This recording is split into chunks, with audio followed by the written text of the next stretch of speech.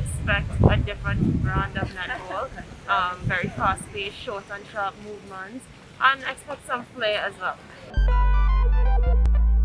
We will embrace the competition. We intend to go out there and do our best to live up to the challenge, because we have been down for a while. It's a different brand of netball. We have a good mix of experience and youth, and it will just give them the opportunity to rise, and we will be able to assess where our development is. Normally, when we play the Sunshine Girls, I think we just participate against them and think, well, yeah, they're a higher ranked team.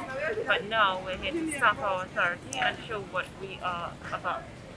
And tell us about your team, around the team. So we have a lot of new ones coming in, and we have some experience in Crystal George, Afisha Noel, and two others who attended the last World Cup.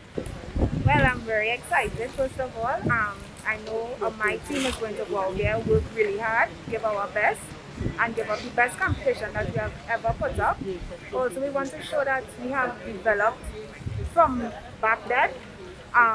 We want to also show that we just haven't come here to just have fun and participate, but to actually give a fight to the end.